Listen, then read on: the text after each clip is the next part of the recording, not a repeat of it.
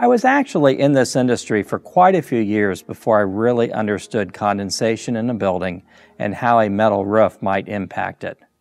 In fact, I always sort of thought that metal roofs would regularly get condensation on the backside of the panels, between the metal roof panels and the roof deck. Turns out that is rarely, if ever, the case. Condensation occurs when the dew point is reached as warm, moist air comes in contact with a cooler surface.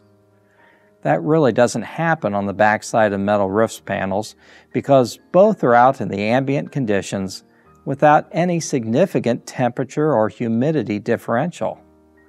When it comes to condensation, the discussion is no different with metal roofing than it is with other roofing materials. The place where condensation might occur is in the building's attic.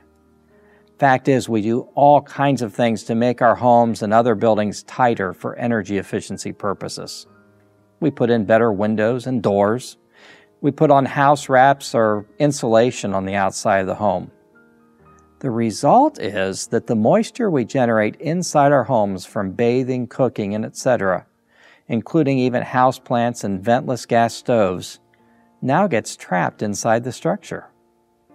That moisture migrates upward to the attic, and if it's not vented outward, it condenses on cool surfaces, which is usually the bottom side of the wood deck on the roof surface when it starts to cool down in the evenings.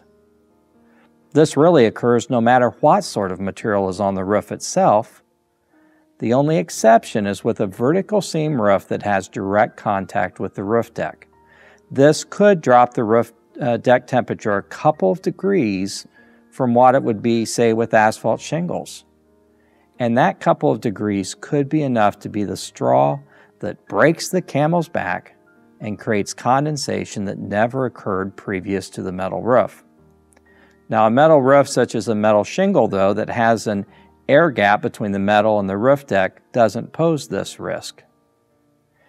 In addition to ventilation, vapor barriers and things like closed-cell urethane foam can also be very helpful in some cases at avoiding attic condensation.